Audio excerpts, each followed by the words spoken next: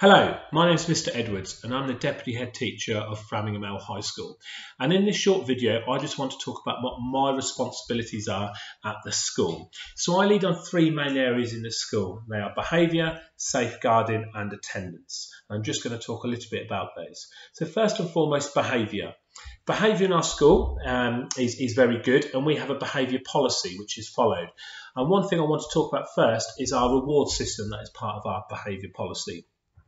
So when students receive a house point, and that might be for good work, good homework, being good Fram citizens, or going beyond expectations, students receive a house point. Parents and carers are notified of that house point through an email, and the house point is then added to the student's behaviour log. Each term we have a celebration assembly where students can pick up certificates for obtaining a certain amount of house points. We also each term have the opportunity for students to use those house points for gifts such as water bottles, pencils, pens which have the Fram name and Fram logo on. This is something which we introduced this academic year and has been a real success with our students. So we're really proud and pleased that we can continue this for next academic year. We also have, as part of our celebration assemblies, those students who have received the top house points in their year group will also receive vouchers for local bookshops or Amazon, and again they're part of the celebration assemblies. We also have a very clear behaviour policy in regards to students who might not be meeting our expectations, and if that is the case, you'll be notified. Parents and carers will be notified by the teacher via an email notification, and if we don't see an improvement, then there could well be supportive meetings with form tutors, directors of learning, or myself. But it's a very much working together policy that we try and use at the school. And that moves very nicely onto attendance. As we know, the last 2 years, attendance at school has been quite challenging because we've had partial school closures. Hopefully, that is something that we will never have to experience again.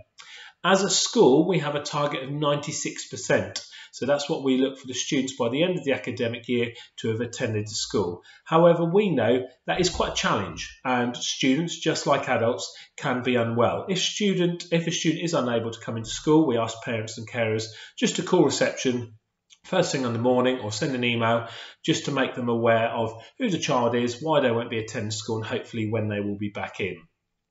If we start to pick up patterns or we start to have concerns about individuals not attending school, then we will have supportive attendance meetings, because we know attendance is a massive priority, and we want all our students to be attending as much as possible, not just from the education point of view, but also from the social side as well.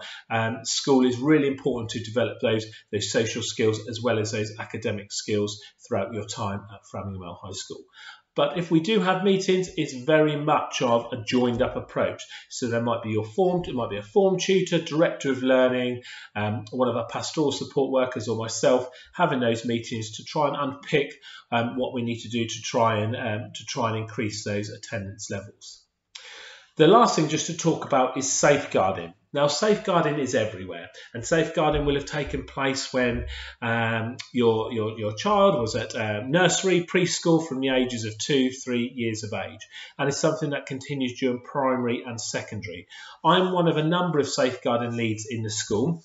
And what our job is if we receive information about a safeguarding concern about a child or a family, we make try and make the right decisions on actually what we need to do with that information. We are very simply trying to ensure your children and families are as safe as possible when your children are in school, but also they're as safe as possible when outside of school as well.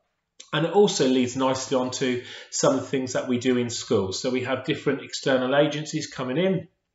It might be to do some one-to-one work, it might be to do some group work, or it might be to deliver an assembly, working with those key students. We also work very closely with the local police, and we've also had parent evenings as well, where perhaps we've been discussing any issues that might be in the local community. So for parents and carers, for you to be fully aware of what you need to look out for.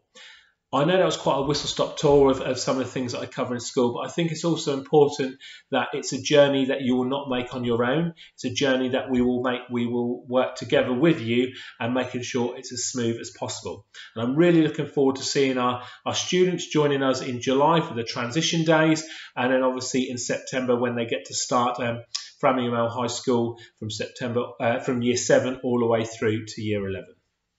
Thank you.